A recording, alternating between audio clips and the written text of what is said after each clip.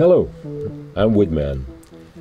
This little video is to get you started on WoodStepper. So basically for those who have never used it or are starting with it or don't have a clue how to get any sound out of it.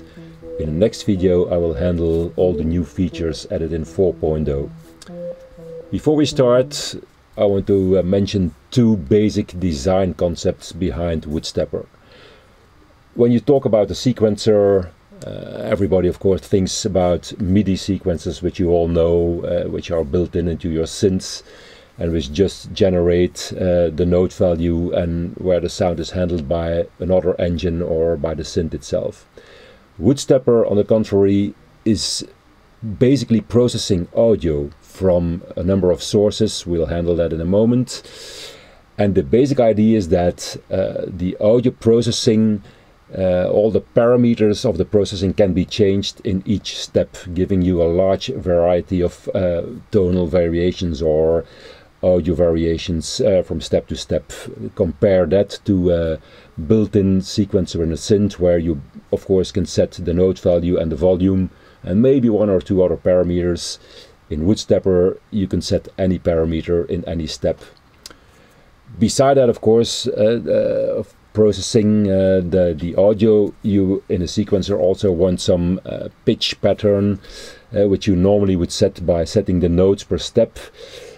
The basic concept in WoodStepper is actually the pitch shifter. When I started with WoodStepper, I wanted basically first of all to be able to process real or track audio or live audio. And then it's hard to just set a note value. On the contrary, a pitch shifting value can handle pitch variations even on live audio coming into WoodStepper. Later I also added VCOs and sample files, etc., which we will show you in a moment. But these are the basic two ideas of WoodStepper: being able to process audio with all different parameters from step to step and have a pitch pattern generated or obtained by the pitch shifter. So let's first, when you start it up, reset the parameters to default. That's a clean start. The basic default setting will enable the VCO 1 and will set the pitch shifter to 1 octave down. So if you would start WoodStepper now, after starting it up, you will hear the same notes being played on each step. Quite boring. So what do we do to make this a little bit more interesting? First of all, as I told you, you have to select the source. As you can see here, you have different sources, 3 VCOs. You can all run them in parallel. You have a sample source, or you have the live track audio. For the moment, to keep it simple, we'll use VCO 1. In VCO 1 you will find some of the familiar parameters: the waveform, of course the frequency value, which can be changed by pushing a note on your keyboard, some modulation parameters, and the level for this oscillator. So if we make it a little bit more interesting, let's take for example this waveform, and that's generating already a few more harmonics. Now, of course, that's still boring, so the first thing we want to do here is create some pitch patterns. So how do we do that? Well, obviously we go to the pitch panel. The main control here is the pitch shifter value.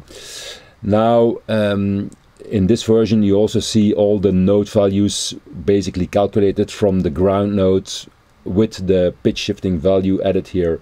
So how do we change the pitch? Well, you simply select a step and then set another pitch value, and you can do that for each step. Oops, let's do that for a few steps here. Oops, go back a little bit. Oops, voila, and one more. Okay, now listen to what the result is here. Okay, you get the idea. By changing the pitch, you see the notes starting from the ground note. So if I let it play and I now press another note on the keyboard, all the notes are changed, because obviously the pitch shifting values are still the same, but the ground note, which is the note played by step 1, is changed, and then everything is relative from that. Okay, so we basically now have a sequence with some pitch varying notes. The next step, of course, is the volume. And how do we change that? Well, we go to the envelope, where just like you have in a synthesizer, you can set an attack, release and sustain, but also the gain value. You can set, again, on each step a different gain value. Let me just change a few ones here. While I'm doing this, you will see this button, which is quite important and which allows you to set the parameter for all steps. As it's on now, and I change the gain value, you will see that for each step the gain is the same. Obviously you don't want this normally, so you will switch this one off, and then if you then change the gain value, you will see that it's different from step to step. Okay, let's go. So oops, and one more. Okay, so what does it give us?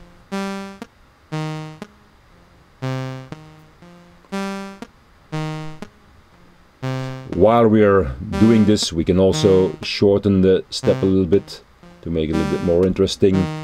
So suppose that I want the same game. I use the all steps on here, and which is showing you another way to change the value. I can change it while the sequencer is running.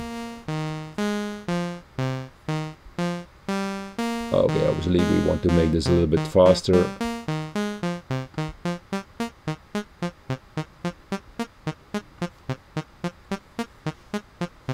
And that's already a little bit more interesting. So this is basically the basics for getting sound out of it. You choose the source, which is set to VCO1, you choose some pitch pattern, and then you set some volume. By the way, the volume you can also set it now since version 4.0 by touching this button, which allows you to give a dB value directly with a pop-up menu. And immediately visible here. That's another way instead of changing the gain in the envelope. Okay, for the rest you will see some other panels where you can choose, also like in a synthesizer, a filter or the delay or the panning. Just play with those parameters and you get different sounds. Suppose we set it, we enable the filter. First let's set the volume back. We go, all steps is on, we set it to the full value, we go to the filter.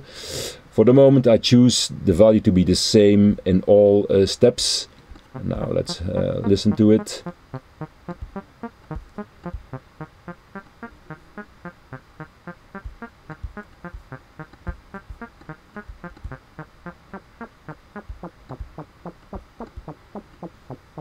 You know this behavior from the synths is basically the same. To make it even more interesting, we can go to the delay section. Here you also find some familiar controls, the send, the feedback, and very important, the delay. We set it a little bit different.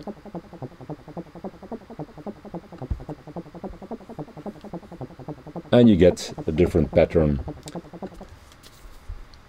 Okay, this is basically the very basics to get WoodStepper going. Maybe a few more words about the source. An important one probably which you will want to use is the samples. To get samples into WoodStepper, you first have to press the load button, and there's two ways. You can either load the sample from a file or you can record it. File is of course simple. There's a few samples provided. Let's choose one. Okay, here you see a typical snare sample. To enable the samples you have to go to the sample panel. You can switch it on here. You can also touch the button there, which these LEDs also are buttons and allow you to see immediately which sources are on. So if we only listen to the sample, okay, we still have of course the pitch. Let's for the moment disable the pitch. Go back to the sample.